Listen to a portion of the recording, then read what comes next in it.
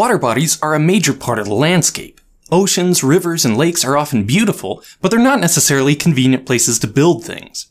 Most of our tools and construction materials, not to mention our labor force, work better in the dry. And yet many types of infrastructure we depend on every day, including wharves, bridges, and dams, are founded below the water. How do they do it? Hey, I'm Grady, and this is Practical Engineering. On today's episode, we're talking about different types of underwater construction.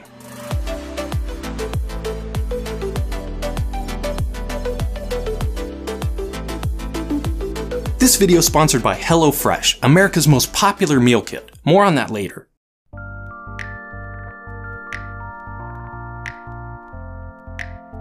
One of the major costs of large construction projects on or near bodies of water is how to manage that water. The first thing you might think of when you consider underwater construction is divers.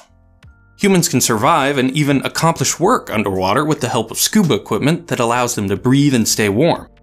Professional divers can accomplish a wide variety of tasks like welding, cutting, and erecting formwork and other structures. But professional diving is dangerous, and the types of tools and equipment that both function underwater and can be used safely by a diver are fairly limited. Remote vehicles and submersibles can take some of the risk away, but they're also limited in the types of tasks they can accomplish. So a lot of underwater construction involves getting rid of the water, so you're not building under it at all. In the industry, this is called dewatering, or sometimes just care of water, and it includes a wide variety of construction equipment and techniques that all have a single goal in mind: to allow construction to happen safely and soundly in areas that would otherwise be infeasible or impossible to build because of water. The heart of many site dewatering plans is the cofferdam, a usually temporary structure built to hold back water from a construction site. Obviously, a cofferdam needs to be a structure you can build in the wet. Otherwise, you just need another cofferdam to construct it. In many cases, this is simply an earthen berm. You can just dump soil into the water until it creates an embankment tall enough to serve as an impoundment. Once your construction area is enclosed, you simply pump the water out. Of course, soil is somewhat impermeable, so you need to constantly pump out the water that manages to seep through. And uncompacted and saturated soil is not very strong. A collapse could be extremely dangerous for workers below the cofferdam, so these types of structures require careful design by an engineer to make sure they're safe.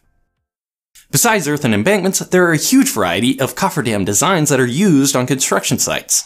Some use sheet piles, thick steel plates that interlock together. These are driven into subsurface soils with a huge hammer to create a watertight barrier. If the soils are too rocky to drive sheet piles, or the depth is very high, sometimes sheet piles are used to create small, individual enclosures filled with soil called a cellular cofferdam. There are also cofferdams built of steel frames with a membrane and even water-filled rubber bags. No matter what they're made from, cofferdams are almost always built to be dismantled and removed after construction. One important use of cofferdams is to build actual dams. In this case, often two cofferdams are necessary to block off the river on the upstream and downstream ends. But when performing construction across a river, obviously impoundment isn't the only necessary activity for dewatering. You also need a way to divert normal river flows around the construction site. This is why many dams are constructed in phases. You can build most of the structure away from the main channel, then divert the river through the recently constructed intake or spillway, and finally construct the closure section of the dam. The Hoover Dam was built in a narrow canyon and needed massive diversion tunnels through the rock on either side. The lower entrances to these tunnels were sealed off after construction, but the rest of the tunnels became a part of the spillways. For certain types of structures, the foundation can be constructed off-site and floated in by barge, commonly called a caisson. A hollow box or cylinder is lowered into its proper location, and then the soil is excavated and removed from within until a sound layer of rock or strong soil is reached. Finally, the caisson is filled with concrete. Of course, that part about excavating down to a sound rock layer isn't as easy as it sounds. In the past, this was often done by workers, which meant that the inside of the caisson needed to be dewatered.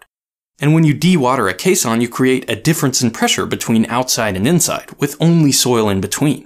This means a constant battle of seepage flowing in from the bottom of the caisson, or much worse, unstable soils that can rapidly erode and allow the caisson to flood. These problems are what led to the pneumatic caisson, a variation on the original design where compressed air is injected into the structure to balance pressure from the water below. In a pneumatic caisson, the air pressure is maintained equal to or higher than the water pressure at the bottom of the structure so that seepage and soil instability can be avoided. It works just like when you turn a cup upside down before putting it underwater, except in this case the cup is much bigger and the pressures inside can be much higher than normal atmospheric pressure. This is why workers on underwater foundations often got caisson disease, the same decompression sickness that divers get if they surface too quickly. The use of pneumatic caissons is fairly rare today because of all the safety issues. In fact, most advances in construction technology with regard to water are not toward better dewatering methods, but actually how to avoid dewatering altogether. One of those advancements is the use of drilled shafts. With special equipment and construction techniques, you can excavate a hole, install steel reinforcement, and fill it with concrete to create an extremely strong foundation system without any dewatering required. Concrete is a lot denser than water, so if you can do it without much turbulence, which can dilute the cement paste and weaken the final product, concrete placed underwater will cure and harden just as well, if not better, than if it were conventionally placed. The main way we accomplish this is through the use of a tremie, a tube through which concrete is pumped or gravity fed to the bottom of a form. The end of the tube stays below the top of concrete as it fills the excavation, preventing water from washing away the aggregate and diluting the cement.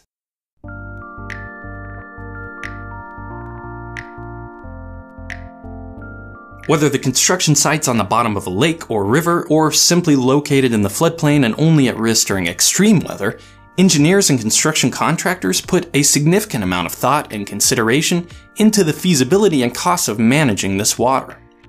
Of course, this video can only scratch the surface of a topic that is as varied as the types and locations of construction sites across the world, but I hope it gives you a little better understanding about how we build infrastructure around water. Thanks to HelloFresh for sponsoring this video. I am always on the lookout for fun things to do with my wife. HelloFresh is a meal kit that turns the chore of preparing delicious home-cooked meals into a fun activity we can do together. There's no need to show off for the camera. I think the only thing my wife likes more than making these meals is filming me making them so I can share it with you. Now your other arm is in the way. HelloFresh comes right to your doorstep with fresh, pre-measured ingredients and easy-to-follow recipe cards. Nice tiger claw. They have 3 options to choose from, classic, veggie, or family, and you can switch between them whenever you want. A mozzarella!